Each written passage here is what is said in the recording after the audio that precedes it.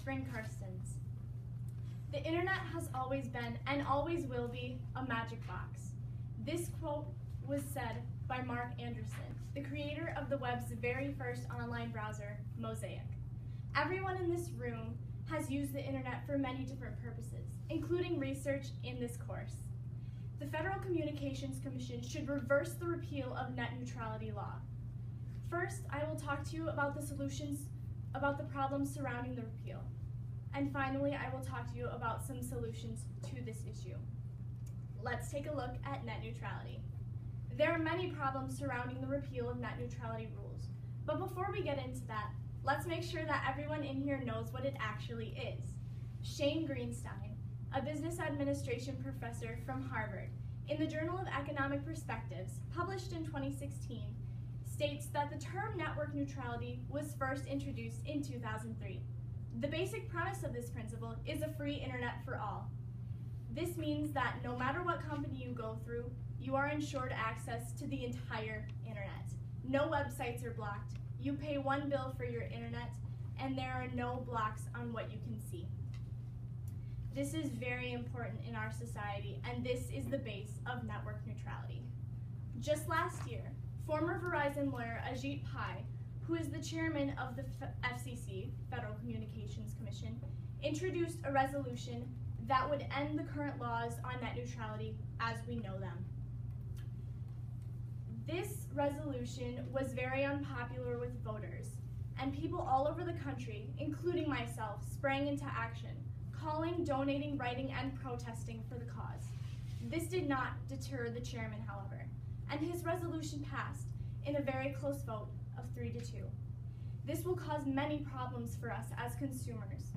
Amy McGinn, an employee for the Loyola School of Education's Educational Technology Program, says in the Baltimore Sun, published in 2017, that ISPs, or internet service providers, are now free to block your access to content, or speed up or slow down access to different websites, thereby creating internet fast lanes. And you can also be forced to pay a fee in order to access these blocked websites. This is a major problem for us as citizens. There are many implications springing from this event, and the effects will be felt by many different people across our nation. Shant Sahakian, a member of the Glendale District School Board, published in the Washington Post in 2015 that students, us, will be among those feeling the biggest effects of this shift in rules. It is no secret that our schools are changing. Technology has slowly become integrated into our curriculum today. Those of us in this classroom experience this shift firsthand, from paper and pencil to Chromebooks and iPads. Teachers and students deserve to use the best tools available for learning both inside and outside the classroom. And high-speed, high-quality internet should not be a luxury just to those districts who can afford it. In addition, this is also bad for businesses in our economy. According to Larry Downs, who was published in the Washington Post in 2015, he says that net neutrality ensures an equal platform for our business competition. Without net neutrality, businesses and startup websites can be forced to pay fees in order for their content to reach the global internet community, and this will stifle entrepreneurship if these smaller websites are unable to pay such bills.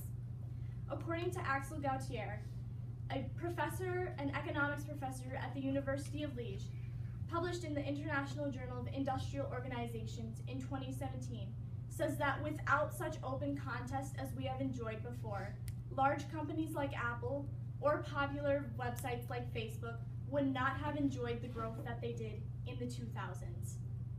Now that I've explained a couple of problems surrounding this repeal, let's move on to some workable solutions. There are two realistic and effective solutions that go hand in hand in solving this issue.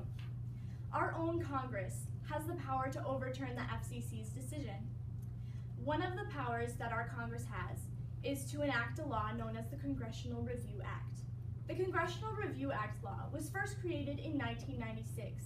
It gives Congress the power to disapprove of regulatory rules set by government agencies such as the FCC. In order for this law to be enacted, A disapproval resolution of those regulations must be submitted by either a representative of the House or the Senate. This bill must pass both chambers and be signed by the President before it can be put into action. If this passes, then this will effectively null the FCC's decision throughout the United States, keeping our battle for the net intact and keeping net neutrality safe. However, if the deadline for the congressional review passes, that's not the end of the discussion for the battle of the net. One of the other things that states have is the individual right to fight back. Members of our legislation have already introduced bills that would keep the basic principles of net neutrality intact in their respective states. Over half of the states have introduced such legislation. And of these states, California, Oregon, and Vermont are currently the only ones to have passed, but many are pending in other states as well. These two solutions are both effective and realistic in solving this issue. First, I told you about the problems surrounding the repeal. And finally, I told you of two realistic solutions to this problem. In conclusion, the FCC should reverse the repeal of net neutrality laws. The internet should remain like a magic box, limitless, full, fun, and available to the masses.